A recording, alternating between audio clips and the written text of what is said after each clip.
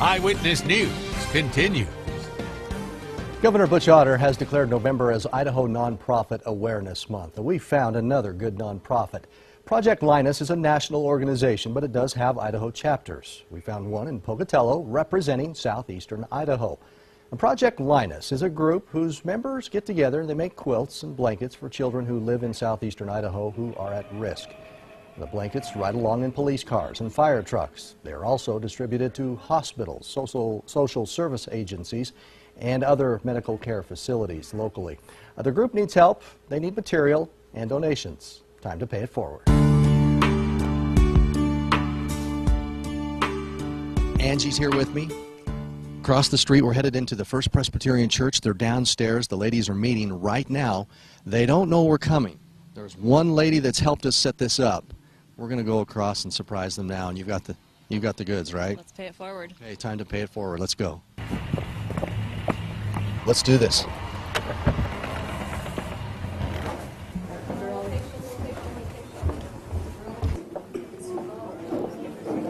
Hi there.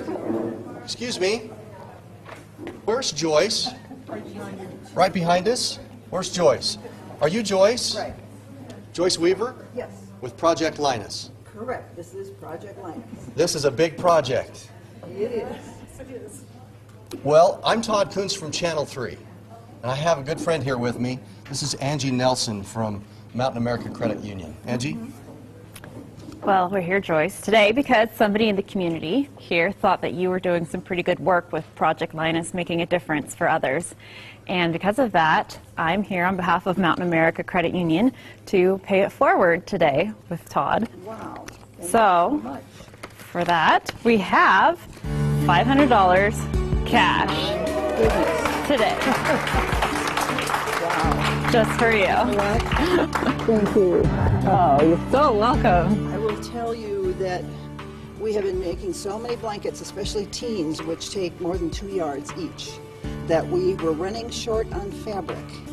And our fundraisers have been trying to get people to get on the ball, and I wondered if we'd run out before the end of the year, but with this, we certainly will not. Oh, I love hearing that. I'm going to cry. Thank you so much.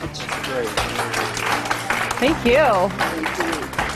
And thank all of you, too. These kids can't help what kind of family situation they're born into, and it's just a way of passing on some love. Sick children that have nothing. Every once in a while we'll get a thank you card from someone, and those are, you know, tear jerkers, and that's why I do it, for the kids. The best part is I have actually seen children with a blanket before, so I know that they are receiving them, and you come away from that, I mean, that's got to tug pretty hard at the heart. it does. But it also makes us realize that we are helping, even if it's just a little bit at a time. We're helping the community. Project Linus made and donated 1,087 blankets in 2015. This year so far, they're almost at 700, with 125 this month already. If you would like to donate, you can reach Project Linus by calling Joyce Weaver.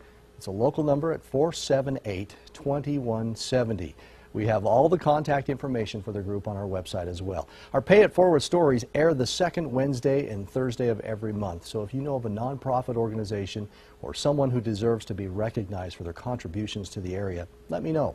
Log on to KIDK.com and click on Pay It Forward.